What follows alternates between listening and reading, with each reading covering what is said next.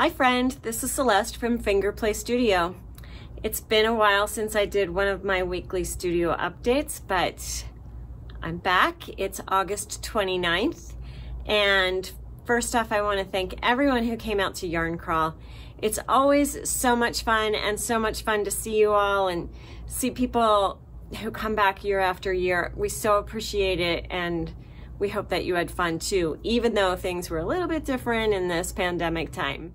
So I thought I'd start off today by showing you what I've been busy with and what I've done over the summer. The first piece here is my Rebel cardigan. The pattern came to me from a customer who was making it, and she took a look at the Queensland fingering Kathmandu that came in and said, oh, that would be perfect for this. And I totally agreed. I had to cast on immediately. So this cardigan, again, it's called Rebel, and it is by Libby Johnson. It is on Ravelry. It's a really unique construction, which made it a fun knit because it wasn't just a mindless go.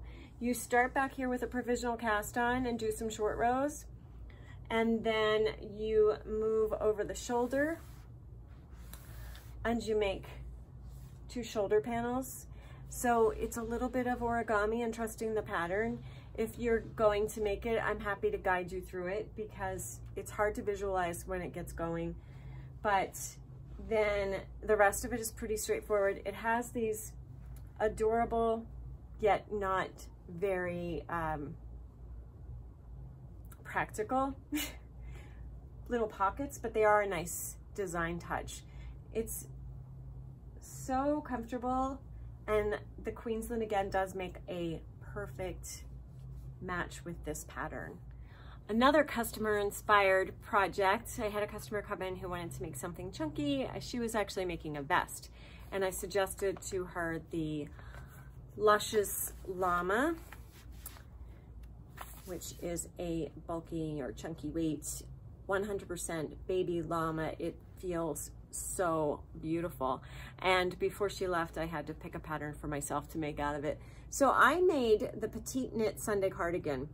You've seen this before probably on Ravelry and Instagram. It's very popular. She holds together 2 different yarns to make this, but with the Luscious Llama, you get the right gauge and the fluff all in one yarn, and it's so soft. I'm sure I'm going to wear it a ton. I'm excited about it, and I think it came out really nice. The interesting thing to me about this pattern was the collar is folded down, so the collar's super long. I went ahead and did it as she said and folded it to give that look, but I also, before I sewed it in, I thought it would also look nice if it was just folded out to give it a collar that way. So that is the Sunday cardigan by Petite Knits, and I made it in the Elspeth Levold Luscious Llama, which we have several colors of. We just restocked it. And we're restocking lots of yarns. So I'll give you a smattering of what has come in. We have restocked our Maxima from Manos. They come in these, what we call yarn babies, because we hold them, and we do that for a while before we can skein them up and put them on the wall. But we've got a lot of new colors in of that. Another yarn we just got in is this lovely marled 100% superwash merino, 200 grams, so it's 612 yards on here. And this is so great. Like 2 skeins would make a small sweater, 3 skeins for an extra large, 1 skein for a child's sweater, or mix it with something else.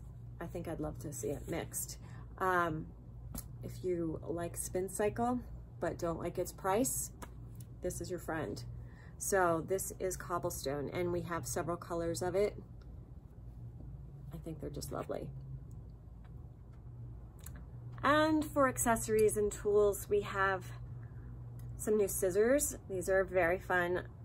That one is a sheep. We've got several different motifs for these primitive scissors, and We have these fun little flower scissors and a few others. Nice small size scissors. You can never have too many. I try to put one in every project bag. I have like a little notions pouch for each project. That way, because I have several projects going on at once, I don't have to go hunt them down. I also have where I hang out in my house and knit. I have a table next to me, and in that drawer I keep tools as well, like scissors and fix-it tools and stitch markers and tape measures. So I always have those handy so I don't have to get up and go digging for them because I'm lazy.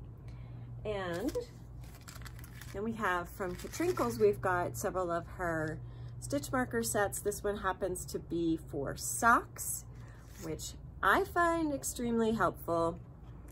They have the beginning of the round markers where you need to do your slip, slip, knit versus your knit two together. You can mark that as well because I can't keep that straight in my head. So these are great. Also make great gifts. And then speaking of socks, we have a sock class coming up. It's for 3 consecutive Wednesdays beginning September 8th, and it is at 5 o'clock on those evenings. And Sherry will take you through the basics of a basic sock. We really believe if you want to knit socks, the best thing to do to totally understand them is to make them your first time on DPNs, wooden DPNs, and work from the top down. So that's what that class is. You can register on our website at fingerplaystudio.com. Other classes that we have going on for very beginning knitters, people who have never picked up knitting, I have a Learn to Knit a Headband class starting on, well, it's only one day. It's a Saturday for 2 hours from 10 to 12, Saturday, September 10th. And that is also on our website. I have another Learn to Knit class, which is a great class if you need a refresher. Maybe you knit a long time ago, maybe you learned to knit on YouTube and you want to make sure you're doing things right, or you've never knit in the round. That's a hat class, and it is 2 classes. There's a week off in between to give you time to knit, and you'll make a hat in the round. And then in the second class, we'll put you on double pointed needles. So if you haven't done that before, it's a great class to improve your skills. And then for fun, for no experience with yarn, knitting, or anything, or if you've had experience, we have a wet felting workshop coming up. This is a sample that Sharon did. Sharon loves wet felting, so she's got a few samples in the store. Basically, you are painting with fiber. You start with just fiber. You make your fabric and you make your shapes on it, and it is surprisingly freeing creatively and really, really fun. And you get wet, we'll be outside. That's a great one. That is September 18th, so check that out. I do have a kids class coming up on September 16th, I believe, is a Thursday after school. We're doing crochet this time. We have several spots available still. Ages 7 and up is perfect, and we just have fun. So that's a great one for your kiddos. Speaking of crochet, I have a Learn to Crochet. This is for first timers. This is if you've never crocheted before, or you just want to learn how to do the granny square. This granny square is a flower. You may have seen them outside on our tree. I've been yarn bombing the tree. So again, believe it or not, this is a first timers class. No experience necessary. It's really fun, and you'll learn the basics of crochet as well as the creativity of crochet, which is the part I love about it. Sharon is teaching a 1 skein shawl class. This is the Venezia shawl, and it has a little lace on it. It's reversible, so it doesn't matter which way you throw it on. This is beautiful. 1 skein of fingering weight will make this shawl, and she has a couple of spots available in that one. It's a really good first time shawl, first time lace. You can check that out. So a little word about the store itself. We are open Monday through Saturday. We are closed on Sunday. Monday through Friday, we're open from 12 to 4, and on Saturdays, we're open from 10 to 4. Some people have asked why our hours are still short. It's because we are still in a pandemic and we're trying to reduce our risk.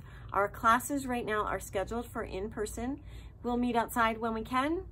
When we can't, we have a giantly long table and we will spread out. We keep the class size pretty small so that we can do that. And if need be, we'll move to Zoom, but we're really hoping we can stay in person. We do ask everyone to be masked while in the store. That's it for this week. I hope that you have a wonderful, fun week and enjoy the outdoors while you can, but don't forget to take your knitting, and we'll see you next time. Bye-bye. P.S. Know that when I say knitting, it's kind of a general term for me. Knitting, crochet, whatever you do that makes you happy.